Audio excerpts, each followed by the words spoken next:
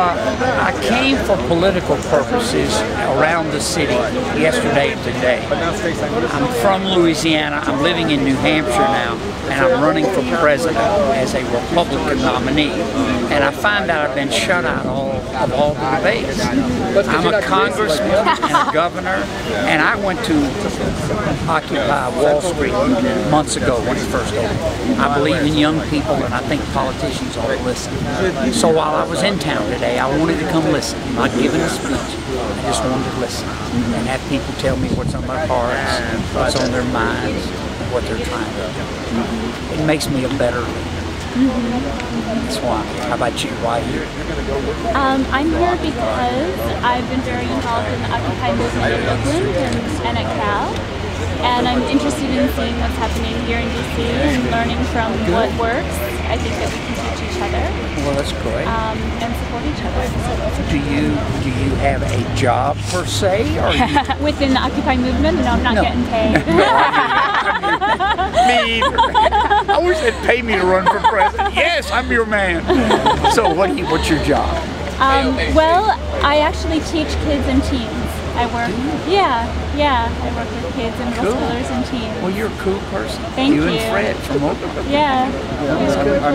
We're both teachers. We're both teachers. Oh yeah. Yeah. And I have to say, the Occupy movement is really, it's one of the most exciting, inspiring things that I can remember, because it really, I just have this sense that finally there's going to be this actual shift, there's going to be this actual change, returning to prioritizing people instead of profits and stock prices, to returning to some more ecological sanity and balance. Balance, that's the word, balance. It's okay to work for profit, but balance. Exactly. You know, balance. Exactly. Yeah, and that's where I am.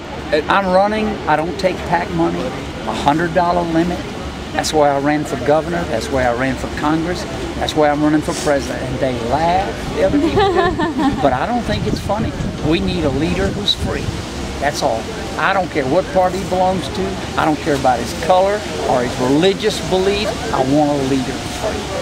And that's why I'm running. And Occupy Wall Street, when I first heard about it, and of course it's spread across the country, I said, man, they smell the same thing I do, corruption.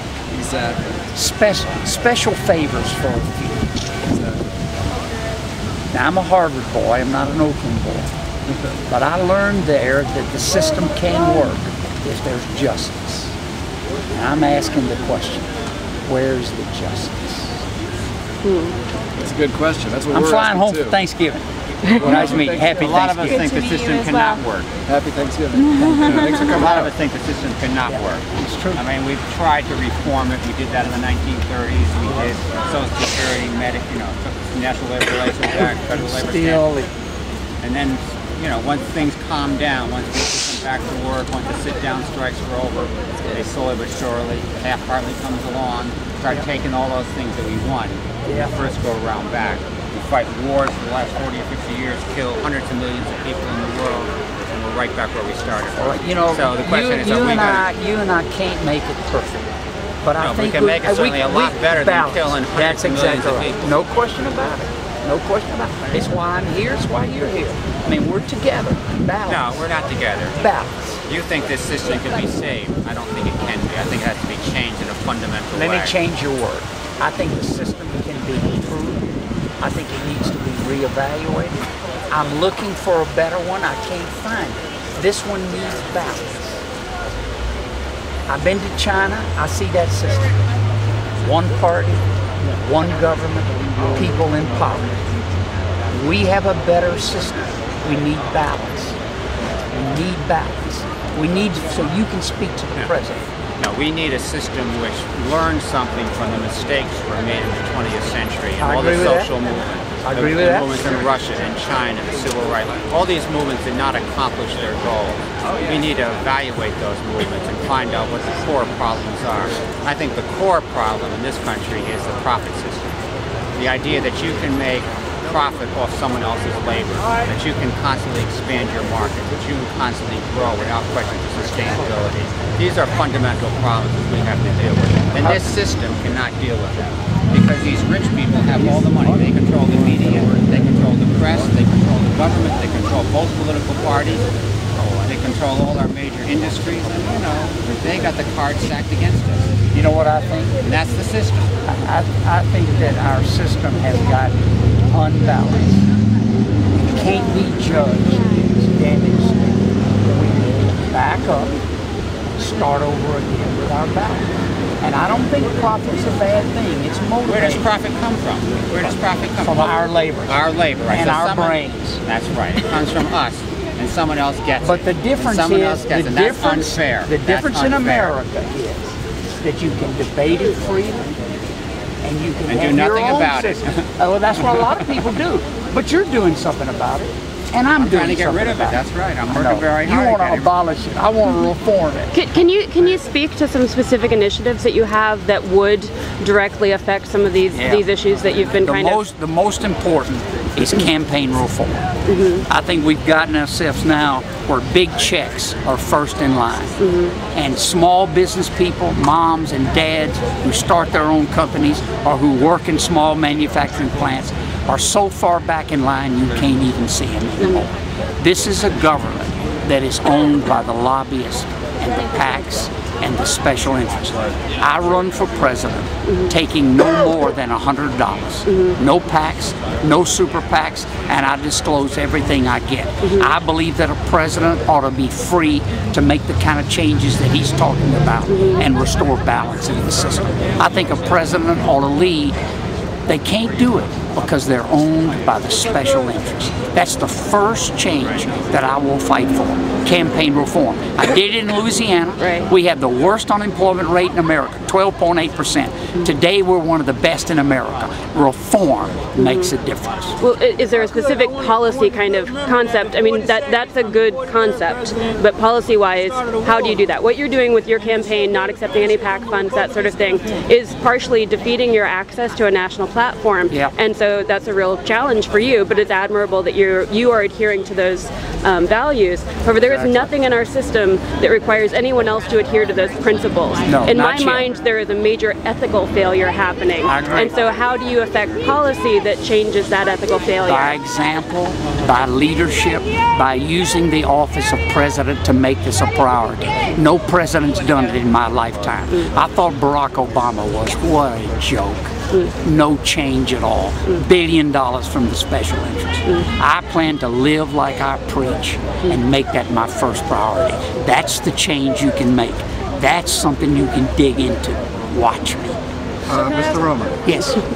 Are you aware that the Patient Protection and Affordable Care Act allows insurance companies to use the IRS to collect money from people that are not customers?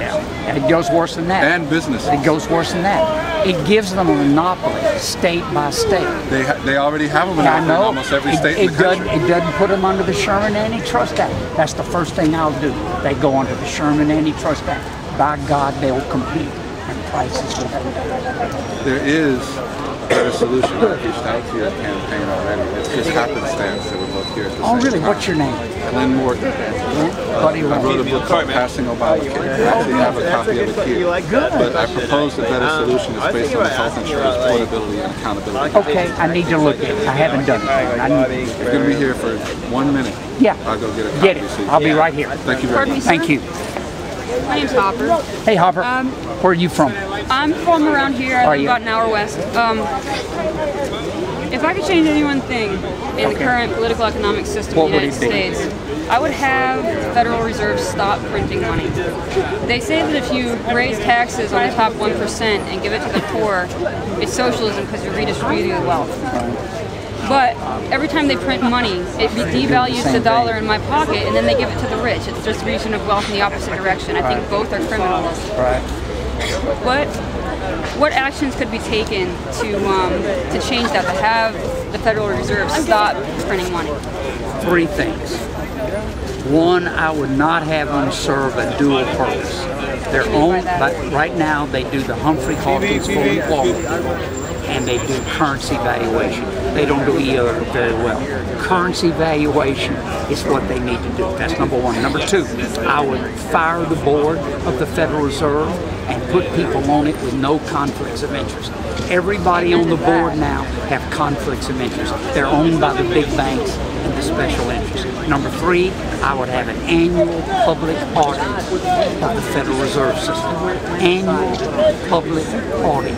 We want to know what they own and who they own it.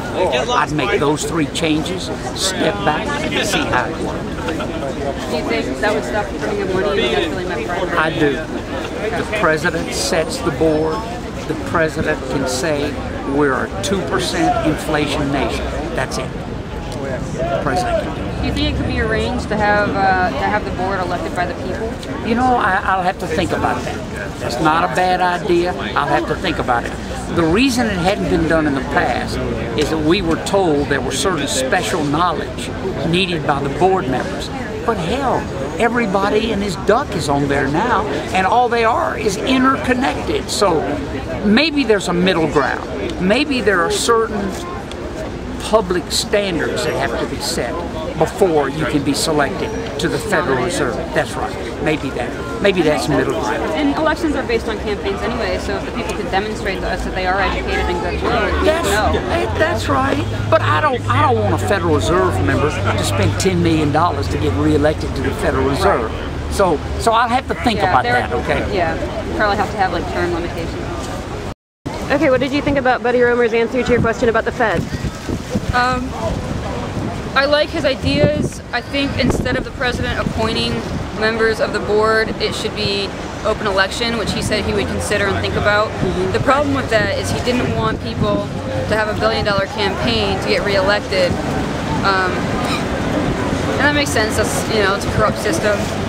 And people respond to media and wealth buys media. But I think we should change it to an elected process. I don't know how his propositions would effectively stop the Fed from printing money. Should I look at that? So I wish I could have talked to him more in depth about it to see exactly how that would affect policy. But just the fact that he understands that it's a problem and he's willing to make some reforms in an effort to change it encourages me. So.